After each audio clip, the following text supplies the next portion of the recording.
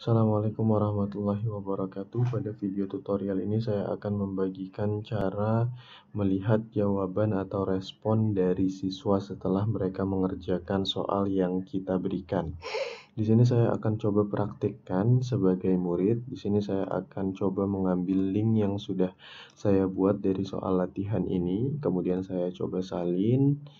Selanjutnya saya coba aplikasikan menuju new tab dari Google untuk menjadi murid. Di sini memakai link yang tadi sudah saya buat.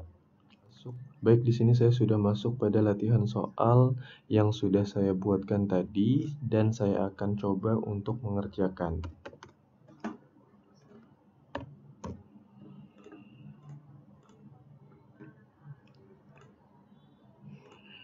Setelah selesai saya akan coba kirimkan. Baik, di sini soal latihan sudah dikirimkan oleh siswa kepada guru. Lalu bagaimana guru melihat hasil dari siswa yang sudah mengerjakan? Kita kembali pada Google Formulir yang sudah kita buatkan soal di sini. Jadi dari setiap survei atau soal yang kita buat di sini pada Google Formulir, Bapak Ibu bisa melihat respon di sini. Jadi respon inilah untuk melihat jawaban dari siswa yang sudah mengerjakan dari link yang sudah kita bagikan tadi.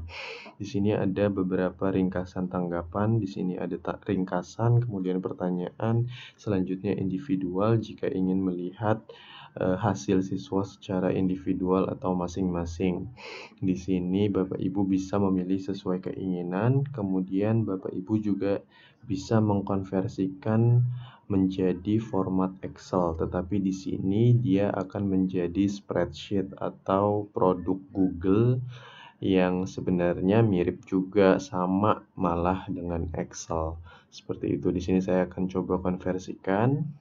Baik, di sini Bapak Ibu bisa melihat bahwa hasil yang saya kerjakan tadi sudah terkonversi menjadi Excel di sini atau Google Spreadsheet. Untuk melihat dokumen ini, Bapak Ibu bisa menuju Google Drive yang tersambung dengan email yang Bapak Ibu gunakan untuk membuat soal pada Google Form tadi.